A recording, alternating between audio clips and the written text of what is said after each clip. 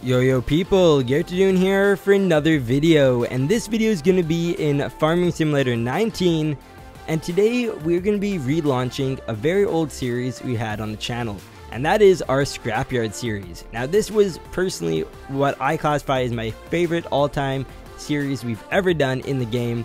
Now I do really like our transportation series as well, but something about scrapyarding just takes the cake. And I know some of you are excited for this relaunch since one of our past videos is currently at 22,000 views. So as you can tell, we have very old equipment. Our trailer that we are currently living out of is really beaten down. We have a very rustic shed, and this is housing our only tow truck that we're going to start off with. Before we open up the shed and show you guys the tow truck we're working with, I want to go over and do a quick tour of the scrapyard. And for any of you who are in the Discord server, you might have seen a message I posted a couple hours prior to recording this video. And that is saying I would give a random shout out to the first person who said hello in the general chat. And sure enough, someone sent a message right away, and that was our brand new helper and staff member, Frosty. So shout out to him. Thank you for being in the Discord server, and we will definitely be doing more random shout outs in the future. Now right in front of me, you can see our most expensive piece of equipment. This is the 6250R. It's a John Deere, and we'll be using this for moving broken down vehicles around the scrapyard. In the future, if we get any kind of vehicles that we classify as being completely destroyed and totaled, we are going to scrap them by throwing them on top of one of these other vehicles. And most of these are pretty beaten. You can see there is minimal tires, since we can't really do anything with recycling those. There is the rare car that still has them attached, but we'll be working on removing those right away. Now this is definitely the worst vehicle we've brought in so far. It is literally split in half. Part of that was due to us transporting it, but it was also in a very bad collision. Now we do have a 2-floor office. Down here it's simply just for storage bays, and up top is where we'll be working. We have a nice big window, or actually 3 of them, that overlooks the entire scrapyard and nearby landscape. Of course, we have to have a giant L-shaped desk, a Razer keyboard, and 2 widescreen monitors. Now we do have a 2-story lift as well. Now this is not really for vehicles as much as it is for packages, but it can definitely hold quite a bit of weight. Right over here, it's displayed that we can hold 15,000 pounds on the lower lift and 7,500 pounds on the top lift. So that's really cool. And the final thing we have is this office, and eventually we will get access to this giant parking lot. Unfortunately, this area was out of budget, but we will definitely pick it up once we have made some profit. So over there's the scrapyard, and now let's see what tow truck we're working with. Here's door number 1 and door number 2. Are you guys ready? This is the Freightliner M2 flatbed. It can hold a pretty large vehicle, but the reason I wanted to start off with this is 1, it was a bit cheaper, and 2, it's a lot more versatile. And of course, we will be doing some scrapyarding this video, so let's go over to our call for the day. It isn't too far away, but we will be picking up a pretty weird load. Now, truth be told, I don't have any plans to scrap this load. And it's a little bit weird since we are a scrapyard, that's how we make our money. But we're also lacking on equipment, and I have a feeling, we're going to have to check it out obviously and make sure this is possible.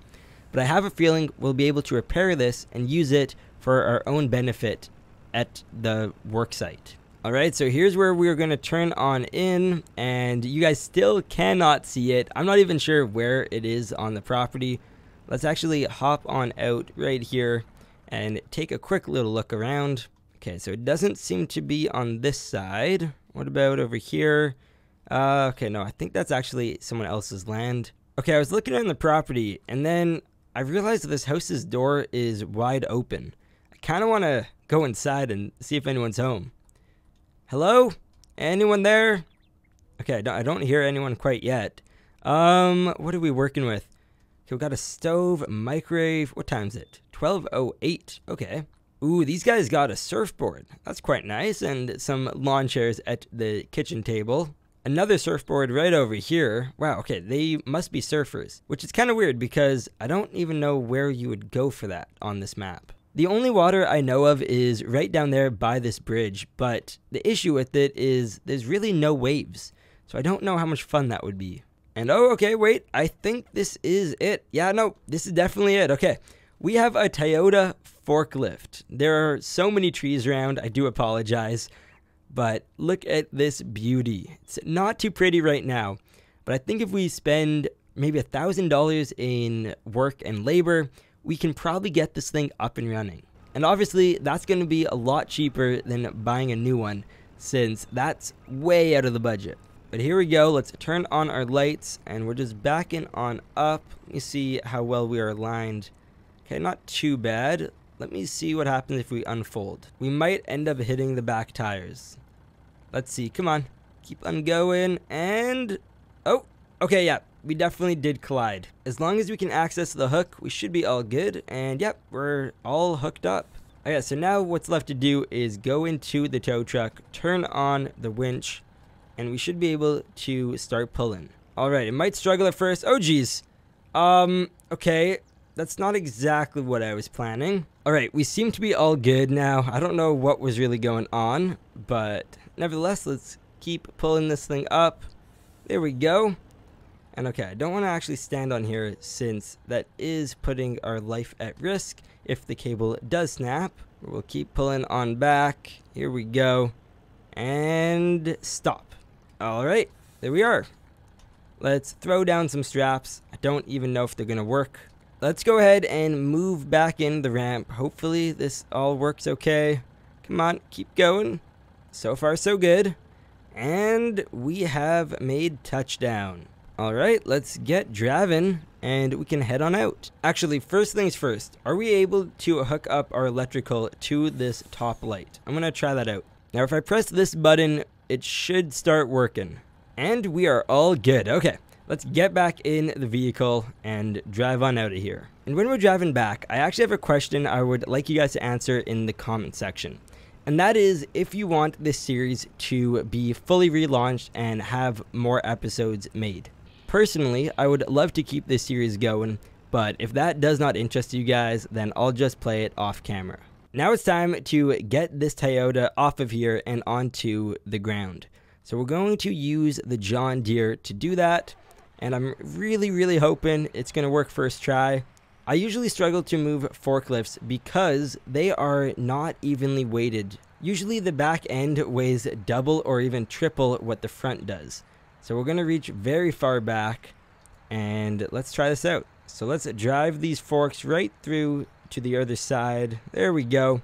So let's try it out. Here we go. Alright, this is definitely really heavy at the back. Oh no. Are we not able to do this? Wait, I think we're just still attached. Let me remove that. There we go. And now we can back on up. Alright, that was a very rookie move. Now, since we aren't planning to actually scrap this forklift, instead we're going to be trying to repair it, I want to put it in our little rusty garage, and we'll just keep it there until we have enough money to start working on it.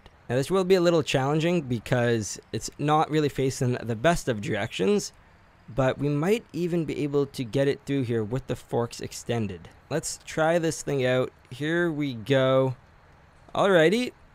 So far so good, but we are hitting the roof.